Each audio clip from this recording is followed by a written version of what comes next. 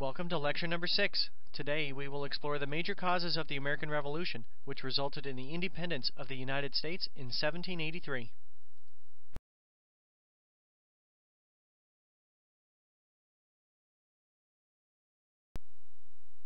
This lecture will address several themes.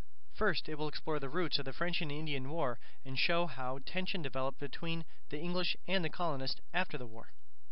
Secondly, the lecture will investigate the series of policies adopted by Parliament which led to this tension. Finally, it will trace some of the important events and battles which took place during the Revolutionary War.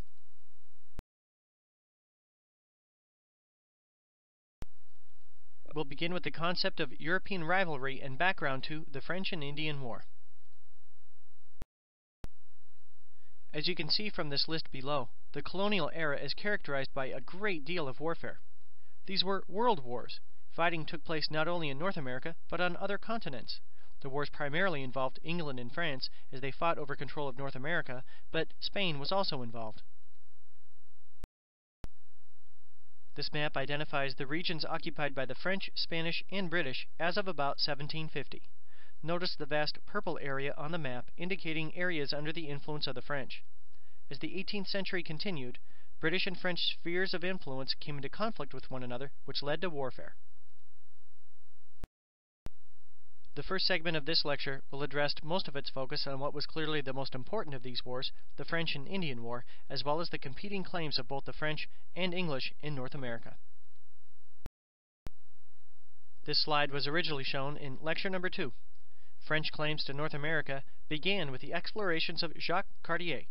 In the 1530s, he explored the St. Lawrence River and sailed to what is now Montreal. This slide, also from Lecture 2, chronicles the actions of Samuel Champlain, the father of New France, who had a tremendous influence on the fur trade. We'll now identify 2 additional Frenchmen whose actions added to French claims in North America. The first of these Frenchmen would be the explorer Robert de La Salle. In 1682, he paddled the full length of the Mississippi River, claiming it for the French crown. Once he reached what is now New Orleans, he named the entire region Louisiana in honor of his king, Louis XIV.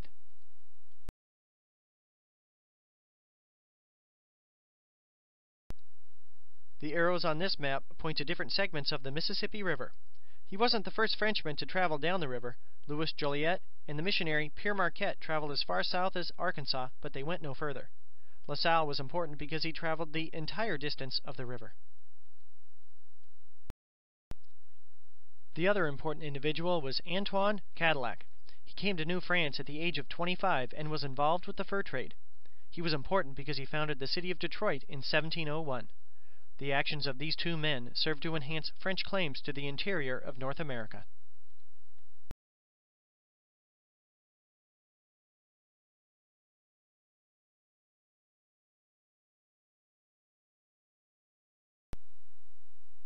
The arrow here points to Cadillac's Detroit. While you can clearly see in this map that the French had an area of influence which was quite large, the population of the French in North America paled in comparison to that of Britons. Britain's demographic advantage in North America was quite clear.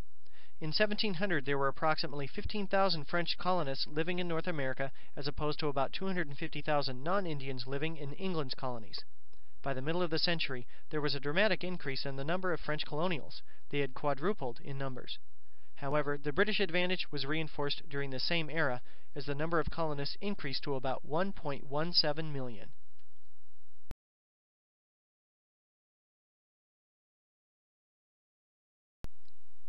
A great deal of time has already been spent in previous lectures chronicling the early histories of several English colonies. However, there's one characteristic which might be interesting that addresses the changing nature of colonial populations over the course of the 18th century. As you can see from these charts, in 1700, English and Welsh settlers made up 80% of the population, while by 1755, it was barely a majority. This came about due to a heavy increase in the number of German and Irish immigrants and a doubling in the size of immigrants from Africa. We'll now investigate some of the specific events associated with what was known in the colonies as the French and Indian War. A good place to start is with the simple definition of terms. Fighting in the French and Indian War began in 1754, and the war ended in 1763. It involved the French and their Indian allies fighting against the British and their Indian allies. In Europe, the war was called the 7 Years' War. Now, you may be saying to yourself, why in the world was it called that? The war lasted for 9 years. Well, fighting started in North America in 1754 and spread to Europe by 1756. Overall, the war ended with a peace treaty which was signed in 1763. To be honest, I didn't name the war. I'm only here to talk about it.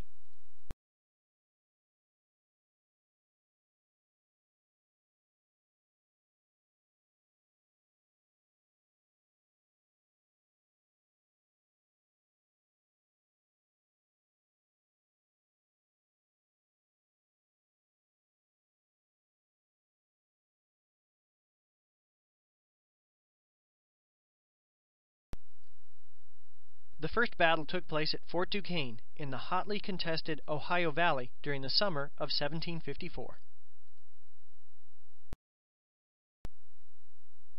Fort Duquesne was located at the confluence of 3 rivers near modern-day Pittsburgh.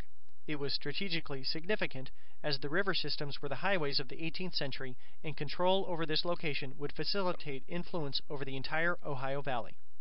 The valley itself was significant as colonists, the French, members of the Iroquois Confederacy, and Indians already living in the region each had competing claims to the area, which was rich in hunting lands and fertile soil. A young officer from Virginia attempted to force the French to leave the area in 1754 and was forced to surrender. The young officer was George Washington, and he surrendered, ironically, on July 4th. The next year, the British responded by sending experienced General Edward Braddock to the colonies, who led a force of over 2,000, which included British regulars as well as Virginians, against the French at Fort Duquesne. This resulted in a humiliating defeat for Braddock and his forces. Braddock himself lost his life. The first years of the war went poorly for the British, but fortunes changed over time. One turning point was seen with the successful siege of the French fort of Louisbourg in 1758.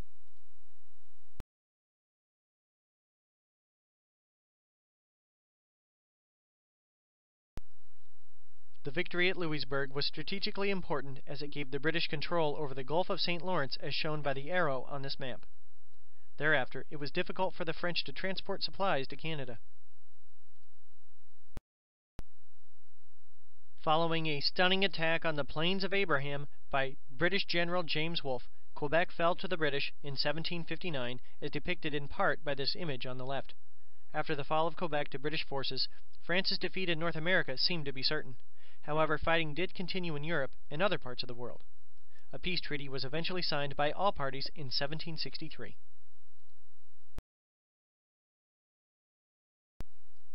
The French were hurt by the fact that they were outnumbered so dramatically by the English colonists. However, their efforts were also damaged by the changing alliances involving Indians. For decades, Native Americans, particularly the Iroquois, were successful diplomats who played European powers off against one another. Up to 1758, there was a tendency to side with the French, but things changed in that year. The Iroquois accurately judged the balance of power was shifting toward the British and made sure they were on the winning side. The image from an American magazine shows an undecided Indian warrior in between a Frenchman and Englishman, each offering presents. The message: whomever offers the better gift will receive the assistance of Native Americans in the Ohio Valley.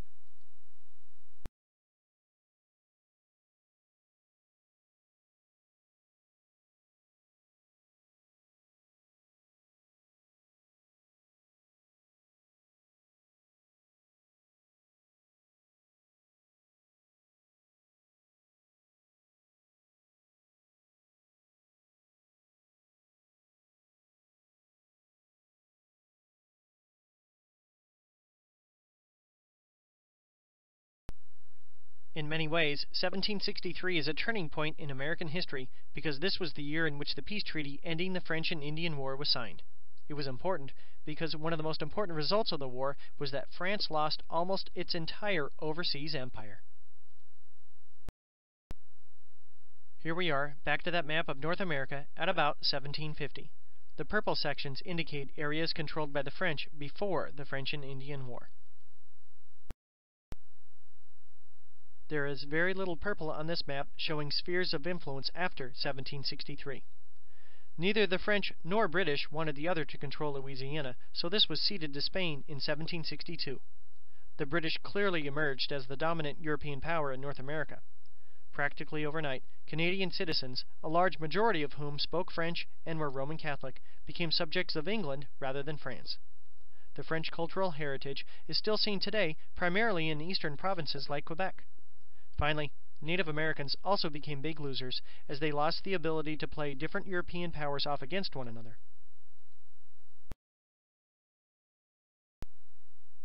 Next, we will investigate some of the steps which led to increased tension between the colonists in the Americas and England. With the defeat of the French, there was a tremendous surge of patriotism and pride by 1763. However, within a relatively short period of time, there was an incredible rift between the colonists and the home country of England. The image on the right seems to embody the emotions associated with this rift.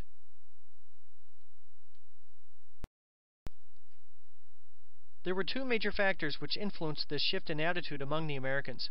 First, the British established the Proclamation Line. This was a boundary beyond which colonists were prohibited from settling.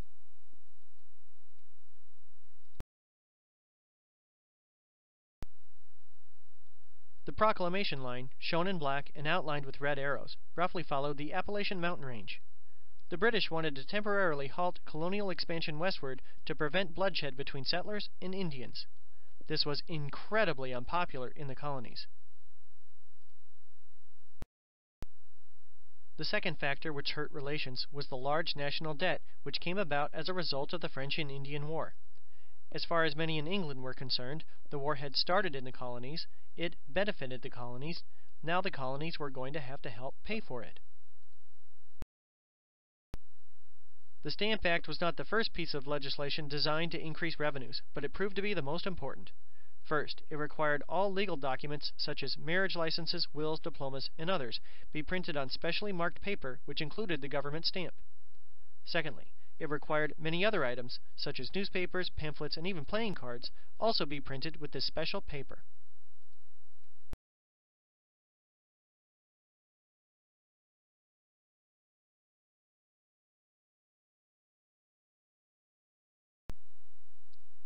Opposition to the Stamp Act was widespread. Here we see a Boston crowd burning bundles of the special watermarked paper intended for use as stamps. Officials in Parliament believed the tax was fair, as people in Britain had been paying a similar tax for years. Americans countered by arguing this was a direct tax, rather than an external tax on something like trade. Colonial assemblies already taxed the colonists.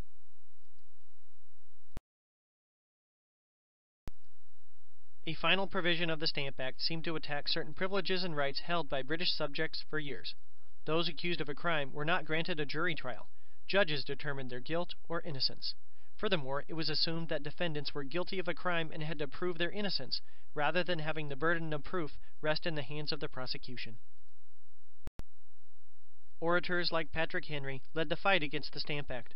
In the fall of 1765, representatives from 9 colonies met in New York in the Stamp Act Congress. An attempt at colonial unity had been attempted during the French and Indian War, yet it had ended in failure.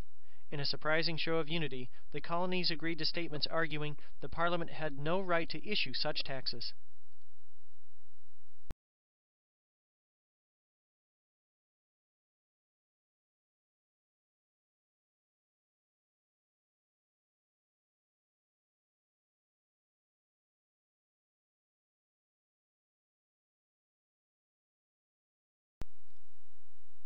In many colonies, would-be stamp distributors were intimidated into resigning their commissions as they faced threats of violence against their persons or property. The image here shows how one organization, the Sons of Liberty, led in Boston by Samuel Adams, used one method to intimidate people into coming to their point of view.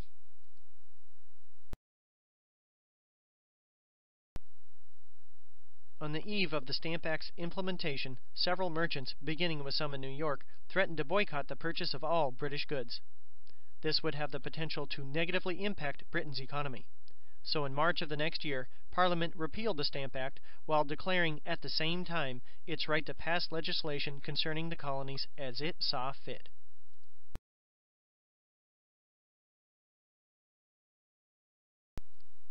Protests on the part of the colonists ended once Parliament repealed the Stamp Act. However, members were still faced with the prospect of a large debt. So, in 1767, Parliament passed the Townshend duties. These placed a new series of taxes on items such as glass, white lead, paper, and tea imported from Great Britain. Worse yet, the revenues from this act were to be set aside to fund the salaries of colonial governors. This act threatened the power of elected assemblies because the colonists previously had control over governor salaries.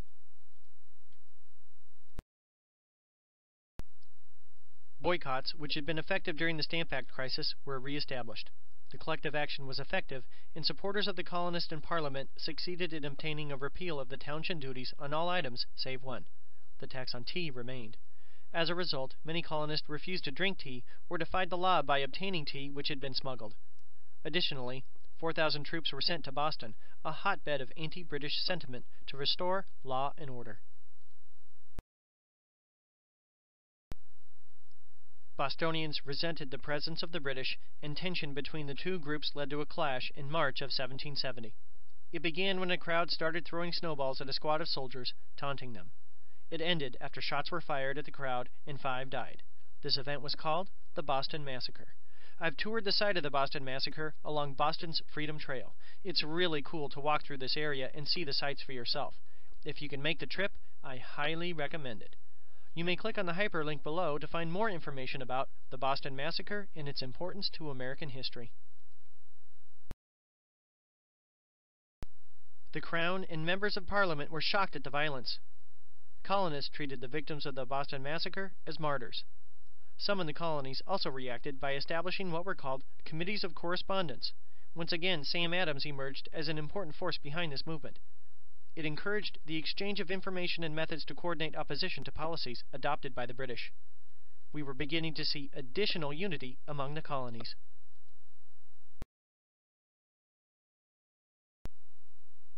In 1773, Parliament tried to undermine colonial resolve by passing the Tea Act. This would have placed a tax on tea, yet it also allowed the East India Tea Company a monopoly. By doing so, this would have lowered the price of tea to the colonists. However, the people in the colonies saw through this ruse. An interesting response was undertaken in Boston. Members of the Sons of Liberty dumped over 300 chests of tea into Boston's harbor in December of 1773. This incident was known as the Boston Tea Party.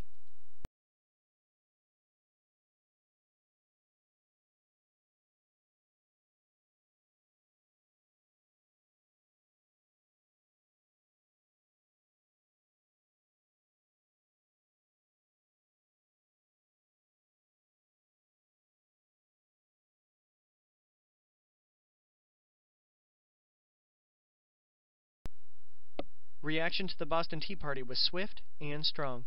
In 1774, Parliament passed the Intolerable Acts. Among other things, they closed the port of Boston and made the colony's government much less democratic.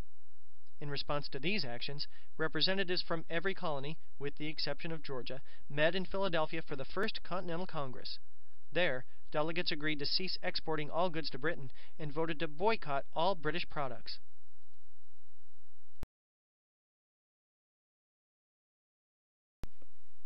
Men and women became involved in these anti-English activities. Many attended meetings and pledged their support of the boycotts. However, the author of this cartoon chose to satirize one event as an unruly tea party. These Daughters of Liberty also became involved in spinning bees in hopes of ending dependence on imported cloth.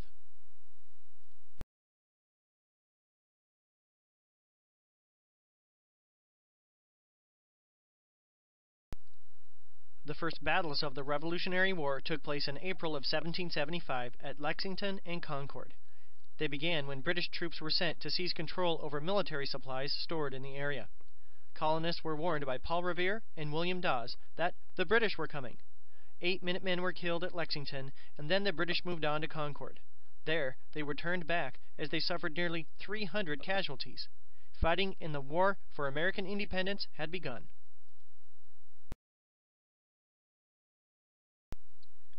Even though hostilities had started between the Americans and the Crown, ties still bound the colonists to the home country. For some, a final straw came in the form of a pamphlet published in January of 1776. Thomas Paine had arrived in the colonies only 2 years prior to 1776, yet the goal with his work, Common Sense, was to influence public opinion to support a break with the king. He argued that all monarchies were corrupt and evil. He advocated the Americans break away from England's monarchy and establish a republic where power was held by the people. It was simple, common sense, that the colonists should break its ties to what was clearly a corrupt system of government. His work went on to be a bestseller, and it was incredibly influential and written in such a way as to connect with common people. For more information about Paine and Common Sense, you may click on the hyperlink below.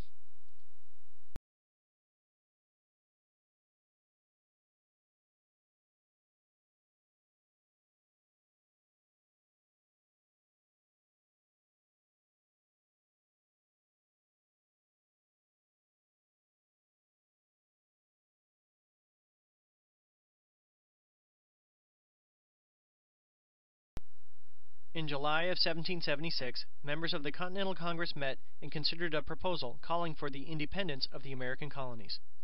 Thomas Jefferson was given the primary task of writing the formal declaration. On July 4th of that year, Jefferson's document was formally approved by a vote of the Congress. When the text of the declaration was read aloud in New York, crowds tore down this statue of King George III.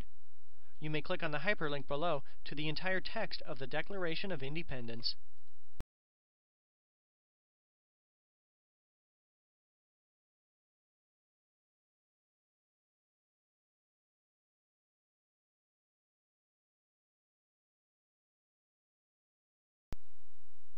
We can now explore the opposing sides in the War for American Independence. It appeared as if the colonists had no chance to win this war. First, they were hopelessly outnumbered by about 7.5 million to 2.5 million, many of whom were enslaved. The British also had the world's largest navy and possibly the strongest army. They even had enough resources to hire foreign troops, which they did. There were also large numbers of colonists opposed to the independence movement. These loyalists were estimated to make up as much as 20% of the white population of the colonies. Their support was strongest in New York and New Jersey. On the side, we see an image of England's King George III. Americans were helped by strong and committed leadership. Virginia's George Washington was named the head of the Continental Army. He became a true hero of the Revolution. Benjamin Franklin worked as a diplomat, attempting to secure foreign aid. While the Americans didn't have a large cadre of well-trained soldiers, they were fighting for a noble cause, the independence of their country. However, the colonists were plagued by a lack of unity, economic difficulties, and they always seemed to be short on supplies. This slide shows Washington at his winter quarters at Valley Forge. Washington and his men suffered from inadequate food, supplies, firewood, and shelter in their winter encampment. Soldiers often walked barefoot and wore ragged clothing. The colonists were helped by the fact that they were primarily fighting a defensive war.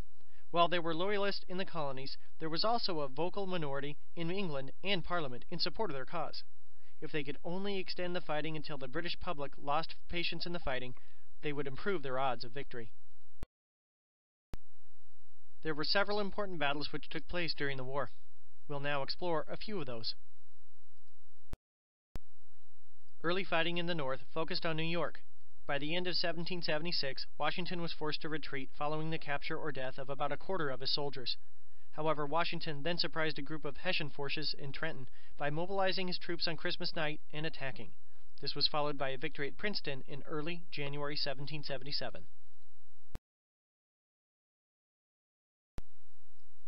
Here we see a map of the major fighting which took place in the North. The purple arrow points to the locations of Washington's victories in Trenton and Princeton. A crucial strategic victory was won in the fall of 1777 when nearly 6,000 British troops surrendered at Saratoga. This was important because soon thereafter France formally recognized the United States.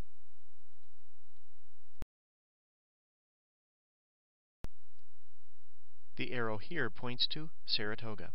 It's really difficult to overestimate the significance of this victory in the French alliance.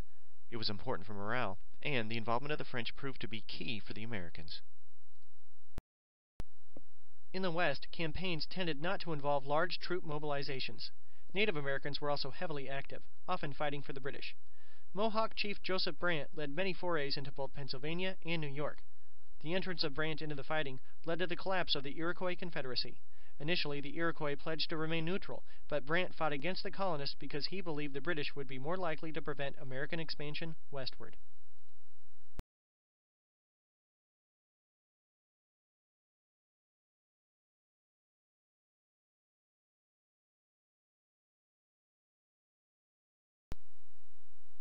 Here we see a map identifying several battles showing the war in the West. If you look at the circled area, it identifies the actions of the frontiersman George Rogers Clark. In late 1778 and early 79, he successfully attacked a series of scattered forts with a small number of men in the crucial Ohio Valley. Beginning in 1778 and 79, the British adopted a strategy to focus their efforts on the South. They succeeded with attacks in Georgia and South Carolina in those years. While these were successful, they were never able to successfully control the entire regions they occupied. General Nathaniel Greene assumed command in the South, establishing a lenient policy toward Loyalists and attempting to encourage Native Americans to remain neutral. The decisive battle of the war took place at Yorktown. British troops, led by Cornwallis, became trapped between Washington's forces, which had traveled southward from New York City, and the French Navy in the Chesapeake. Cornwallis surrendered his entire force on October 19, 1781. Fighting continued for more than a year following the defeat, but Yorktown became important because it broke the British will to fight. One of the keys to the American victory was the participation by the French in the war following the diplomatic efforts led by Benjamin Franklin and others. The French held no love for the British, and while they hoped an independent United States might be a weak power they could control, their navy and troops were keys to the American victory at Yorktown. This image shows the brilliant young General Lafayette, who served as an aide to General Washington, but also led a group of forces at Yorktown.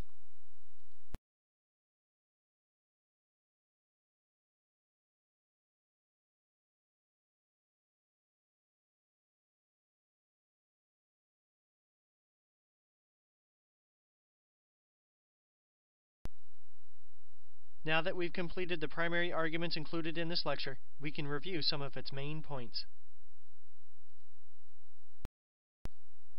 Following the defeat of the French in the French and Indian War, there was tremendous patriotism on the part of the colonists. However, the British then developed a series of policies designed in large part because of their huge debt, which strained relations with the colonies. By 1775, fighting had begun at Lexington and Concord, and the major engagements continued until the Battle of Yorktown in 1781. What you should be able to do is to determine what you believe to be the most important policies and responses by the colonists, which led to the Revolutionary War. This concludes lecture number 6. I hope you have a great day. The next few slides will offer some websites for additional information, as well as sources used for this presentation. Take care.